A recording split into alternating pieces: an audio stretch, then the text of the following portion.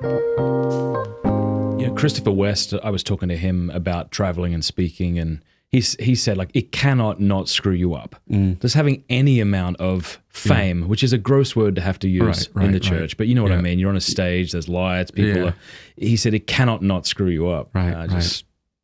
Yeah. It's just true, isn't it? I think he's right. I mean, that's where you have to stay grounded. And how do you do that? Because people who aren't grounded probably don't know they're not grounded. So how do we know that we're grounded? Yeah, I mean... Other people in your life, I guess, if you listen to them. Oh, yeah. Well, that's the one thing about like my religious community. The guys know me, right? Nobody knew me for like 10 years. I wasn't on the speaking circuit. Remember, I dropped out of high school. So my formation, I had to get regular college, then seminary. And I lived with all these brothers. They know me. They know my idiosyncrasies, my oddities and all that. So when I come home, I'm nobody to them. Yeah. I'm no rock star to them. And that's good. Yeah. Right? And I hang out with them. We watch Doctor Who. We just, whatever, stuff like that. Then there's also, I know my own personal stuff. Like, do I want to be a saint? I do, totally, right? But definitely a work in progress. I mean, I'm a stupid sinner, man. I go to confession a lot. I make a lot of mistakes. So I know, like, in the Filipino culture, for example, maybe you're familiar with this. It's so funny. When they want a priest to bless them, they literally grab your hand and push it to their forehead. It's how they get a priest to bless. You don't do this so much. They touch your hand because your hands are holy to them, right? Beautiful. Yeah.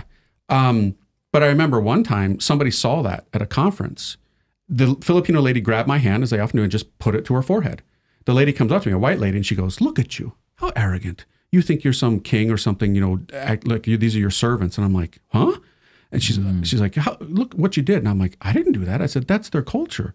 And she was like, no, you're one of those priests, And I'm like, I didn't do a thing, Oh, wow. So sometimes you take a lot of criticism and people can be pretty rough because they'll come up to you. Like, imagine this, Matt, like you're married. Imagine if I came up to you and said, I know that almost half of marriages end in divorce, so don't jack it up. I'm really rooting for you. I'm going to pray for you. It's really hard when people come up to me as a priest and say, I know so-and-so really messed it up. Don't become like him, Yeah. It's not encouraging.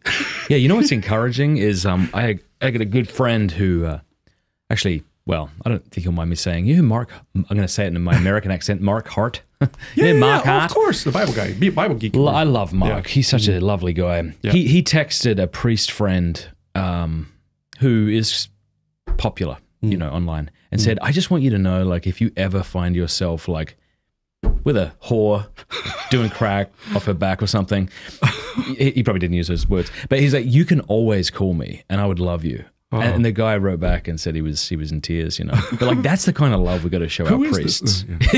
Yeah. I've started doing that just to freak people out. Like my fellow priests, I just want you to know, like, if you ever hook up with a Sheila, and you abandon the priesthood, like you could come to me and you could stay in our guest room and I would love you. Right. Because I know that I'm disgusting and I don't have any doubts that you were also disgusting without the grace of God. By you, I mean the priest and you. It's... Yeah, this idea that there are like super priests or super evangelists who are somehow significantly different in their nature is a lie. Yeah, I'm not a guru. And unfortunately with social media, they call it having fans. I hate that. I don't have fans, I have friends, right? But people will come up to me and they'll say, Father, I'm a fan. I've been a big fan for years. And I try to change it. Yeah. You're a friend, right? I'm not a guru, man. I'm not, I want to bring you to Jesus, not about me. Yeah, right? I'm your father. Yeah, exactly. Yeah. So, and it can be hard when the spotlight is on you and people have seen your videos or read your books and then you come into a place and they want your autograph and all that kind of stuff. Yeah, it can be hard not to go to your head. But at the end of the day, I put my pants on just like everybody else does. Right? I'm trying to cross that finish line just like everybody else is. And so, I remember Scott Hahn giving a talk in Canada and people were around him asking for autographs and somebody said, like, can you sign my shirt or something? Yeah. And he declined, but he did it in such a charitable way. He said, maybe there's something more appropriate I could sign or something like that. But because it makes sense. Like if someone comes up to you or Scott or somebody and is like, can you sign? You're like, no, this is not about me. That's just offensive. Totally. Yeah. Absolutely. Yeah, you don't want to do it like that. Yeah. No father would do that, right? So the funny one is like photographs, because I'm not terribly big like into the photograph thing, but certain cultures are, like Filipinos. Oh yeah. Oh my goodness, right? I love how much we've talked about Filipinos. I love Filipinos, man. I totally do. But wow, they love their pictures, you know, and you never get one. It's always one more fodder, right? And it just, once one sees it doing, you got a line of 200, you know. Hey, thanks so much for watching. Please be sure to like and subscribe and leave a comment below letting us know what you thought about the video.